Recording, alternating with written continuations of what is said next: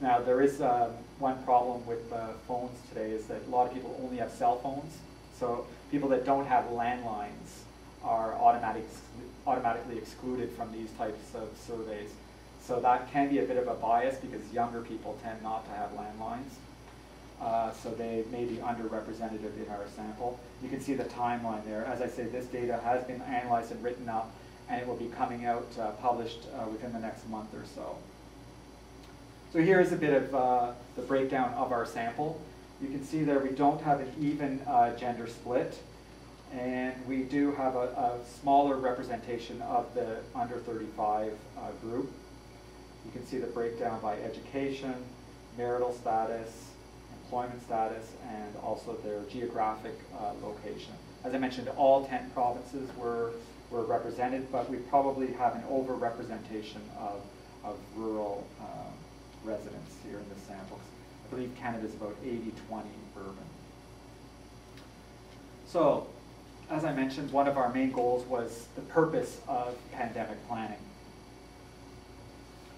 So we right at the very beginning of our, so this is a survey, but it's being done over the phone. One of the very first questions that we put to the people on the other end, what should be the primary purpose of pandemic flu planning in Canada?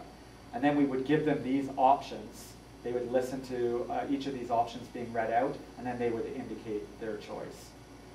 So I was thinking that we could have a little bit of audience participation here this evening.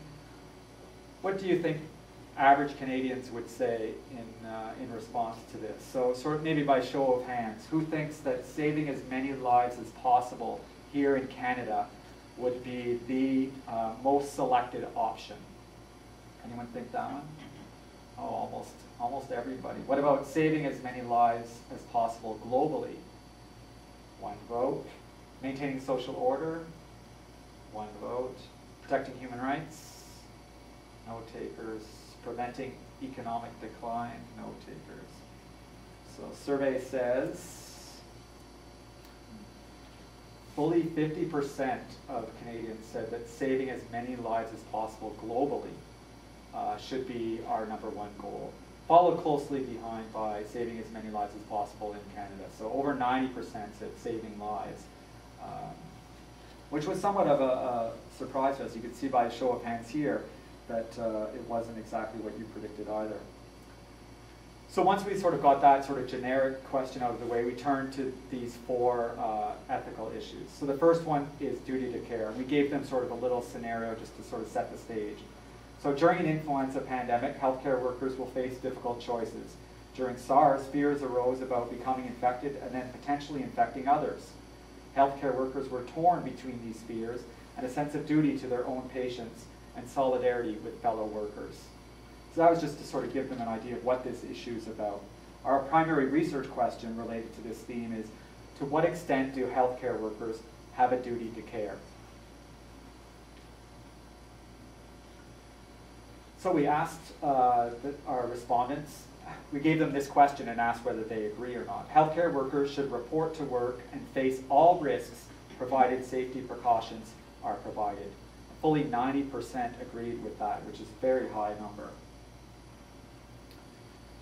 Healthcare workers who do not come to work without a legitimate cause should face loss of employment of professional license.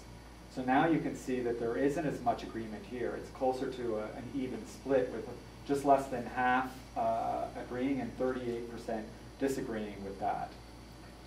So you can see that there certainly isn't a unanimous opinion on this issue. Healthcare workers should not be expected to work if they themselves have a serious health condition, close to 90% agreeing with that. Or they should not be expected to work if they must care for young children or elderly parents. Over half agreed with that. So we're getting in some cases, some clear signals, in other cases, a little bit of a mix. Government should provide disability insurance and health benefits at no charge for healthcare workers at risk during a flu crisis. Again, a very high percentage here, 85% agree with that. I'm not sure that that was factored into the budget that came down today, though, that government should be expected to provide those insurance benefits. Government should reserve the right to conscript. Now, conscription is always a very thorny issue. So what do we think here? What do you think, what percentage of our respondents do you think would agree with this statement that government should reserve the right to conscript healthcare workers during a pandemic? Does anyone have a guess? This is based on a sample of 500 average Canadians. 5%. 5%. Any other guesses? Maybe 50? Yeah, let's see. Very close. Almost half agreed with that, but then almost half disagreed too. So again, it's one of those issues that really almost splits right down the middle.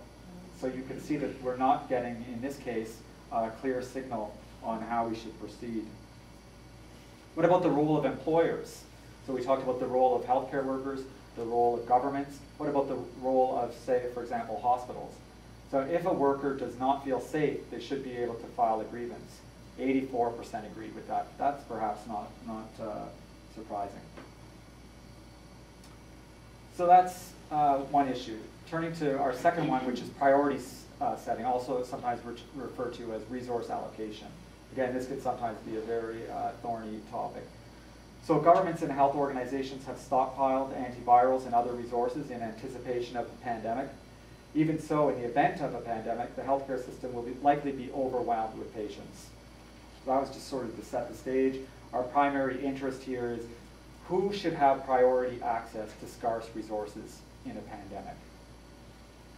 So we thought about how are we going to get people to tell us who they think should have priority. So first we address the issue of antivirals. So you'll recall that back when the pandemic was first being discussed, there was a lot of talk about Tamiflu and stockpiling Tamiflu. So what we did was we had the people on the phone and we read out this list of different groups to them. You can see there ranges from children through seniors, healthcare workers, public officials. We read this list out to them and asked them for each one, should this group have priority access or not? So out of those groups, who do you think emerged as among those that had rated as these groups should have the highest priority? Healthcare workers. Children. Any other guesses? Those two, healthcare workers and children? You nailed it. Those were the top two. So 43% of our respondents said yes, children should be given priority access, and 40% said that healthcare workers should have priority access. What about the lowest? Public officials. Public officials. Single adults. Single adults. Any other guesses? Sorry? Seniors. So here you see those. So seniors, yes. Only 15% said that seniors should have priority. Public officials there, only 18%. I have to say that as a scientist, I always try to remain neutral and objective, but as a single guy, this finding for me is perhaps the most disappointing. Right at the very bottom, single adults. Only 14% of our respondents said that single adults should have priority access to antivirals. I included adults with chronic illness there because that struck me as somewhat low. We expected that would be perhaps a little bit higher. So that's antivirals, like Tamiflu. Now we turn to hospital services. So this is, for example, getting admitted into intensive care or getting a ventilator. So it's the same question, who on this list, the list is slightly different, but who on this list should have priority access to hospital services? Any guesses? Which of these groups do you think came out at the top with the highest priority ratings? Children? Patients likely to recover. Okay. Sickest patients. Sickest patients. Let's have a look. So healthcare workers infected serving their patients came out very high. And here the elderly or chronically ill make an appearance, 37%. And children, someone guessed children, 35%. What about the lowest? Single adults, yeah. I fear that that'll stay on the list.